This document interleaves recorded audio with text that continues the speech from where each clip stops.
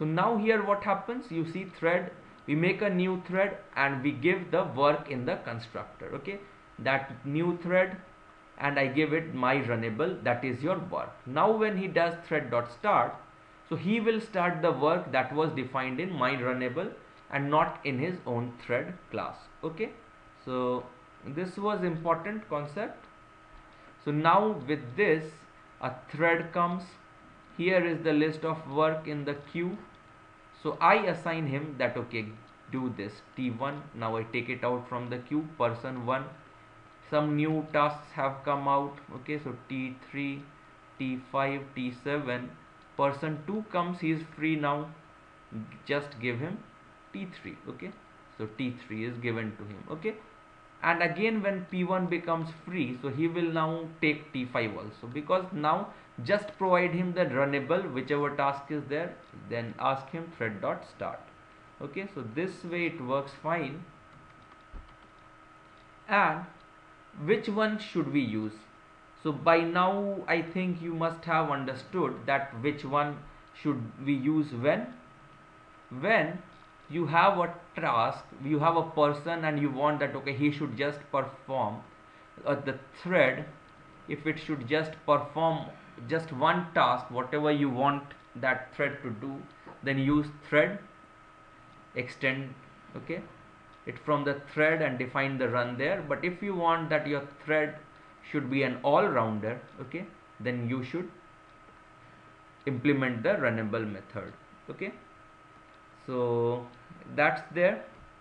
Then coming next, now some pitfalls. Okay, you are an expert in defining classes, you are happy with the object oriented programming. Okay, so you are a master of object oriented programming.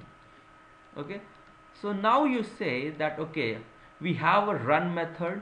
Okay, we have a run method in the class thread,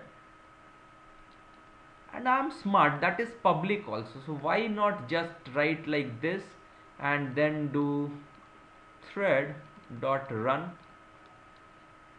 Okay, because thread dot run basically runs whatever was there in the run method. This should work. And you say that, okay, in fact it will do also the same work. So for example, if in the run it was public void run, I'm talking about the extending it from the thread class, we had something like this where I did system dot out dot println and I said hello world, and when you run it you get this printed out. So as a starter, so you will say that, okay, yes, fine, this is also working fine, and I have used the object oriented method. I called this the method. But what is the problem? You are the manager. Okay, you thought that your employee who is free here, you have 3 employees, let's say, under you are doing now thread.run. It means the manager who has a crown, he is doing that work. Okay, so he is performing that task, and these 3 are just sitting on and relaxing. Okay, so they are not doing the work. So if you want them to do the work, then you should do what? You should call thread.start.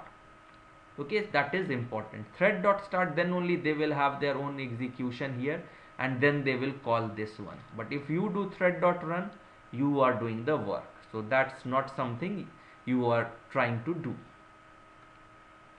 Okay, so this is there. And some more things that are important is that one thing that we want to write is thread.current thread. Let's say lot of threads are running.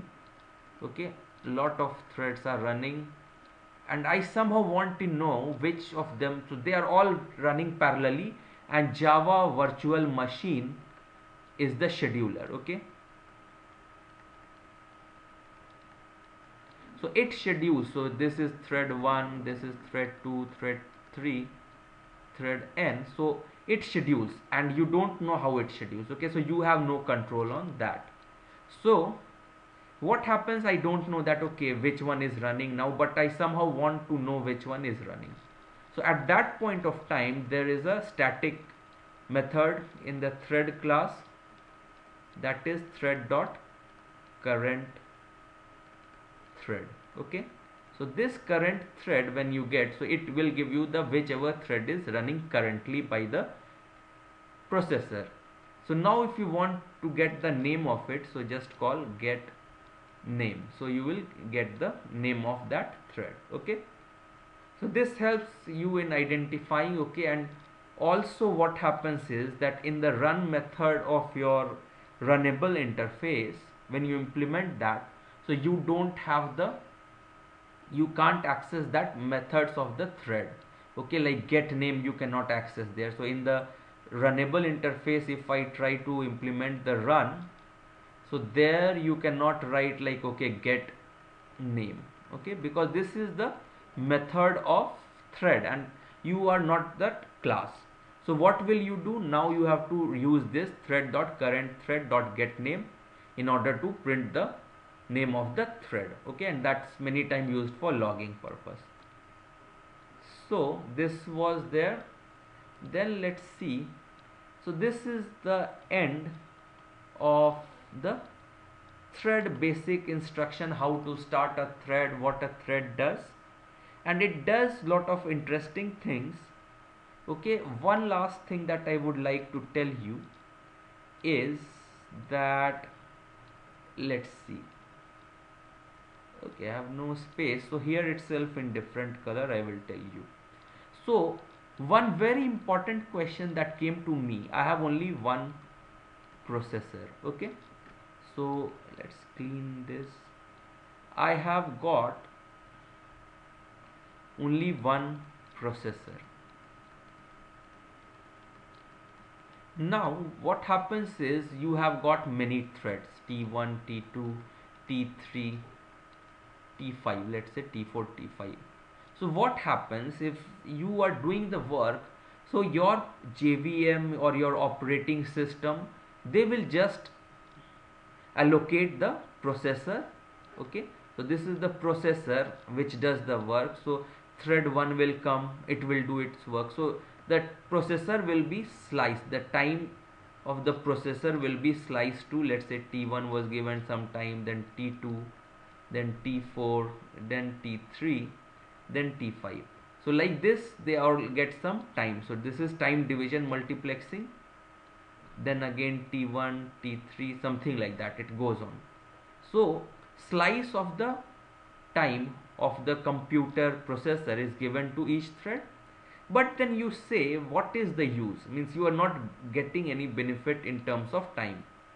So parallel computing, when you do, so you thought you will save a lot of time, like with the example initially given. Okay, but does it really help if you have just one processor? So when we were doing the sum of 10,000 numbers, we made, in fact, let's say 10 threads were there, so they were all adding their numbers, and if it was just one processor, so they will be all using the original one single processor, all the threads.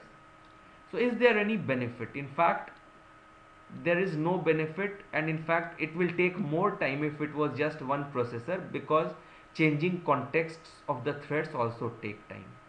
So where is the benefit if we have just one processor? Okay, so is there any benefit? And the answer is yes, a big yes. And why is that so? Because we have many functions or methods like wait, so blocking calls. Okay, so we have blocking calls, so like sleep, okay, wait, receive. Okay, so we are waiting for some, if we are, let's say, a server. Okay, and I am waiting for some request. Okay, I am the server and I am waiting for some request. and at the same time we also have to do something else. So one thread, let's say one thread is there and at the server which is waiting. Okay, so this is waiting for request. This is waiting for request. One thread is there that is doing some work, okay, that is maintaining the database.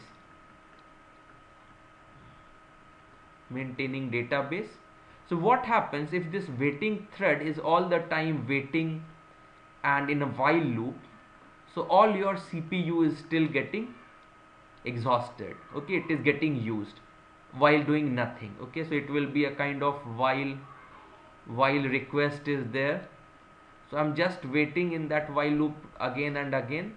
But what happens if I wait here? It means that thread is now not doing any work and it is not using the processor. Okay, so at these moments these threads helps even in case of a single processor.